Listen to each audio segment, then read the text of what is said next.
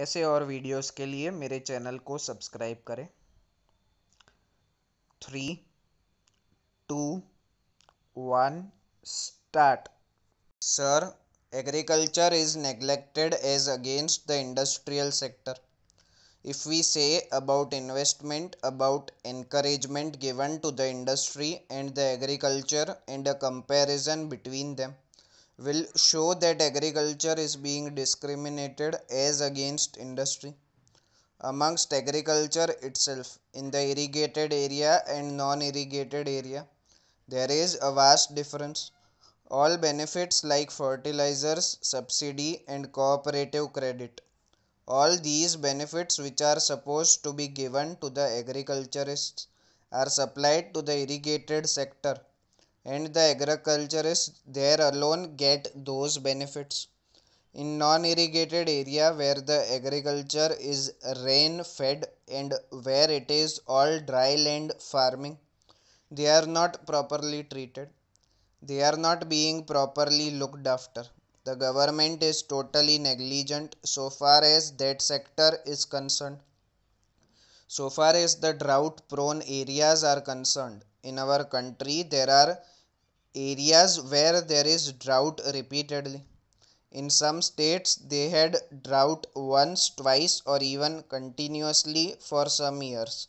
And now in Maharashtra, Karnataka, and in some other parts of the country, there has been drought repeatedly, no once or twice, but continuously every year. But the government has not done anything what it should have done there.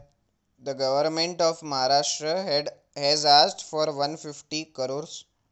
So far as the drinking water is concerned, assistance to the agriculturists is very meager and they are suffering because their crops have been lost, and the government has hardly given rupees 25 crores or rupees 30 crores, and because of this insufficient assistance, the work which has been done to meet the scarcity condition in Maharashtra is not being done properly.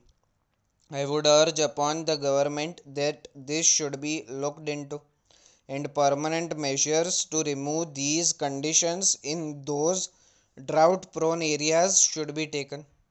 How those problems can be solved, how a particular investment has to be made, all these have to be looked into. Certain allocation has to be made because in those drought prone areas, the allocation has to be made because in those drought prone areas the allocations are very scarce. This is not fair.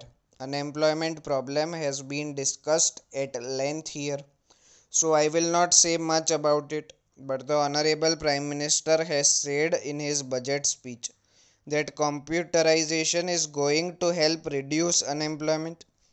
I myself do not understand this argument. I have discussed this matter with many of our friends.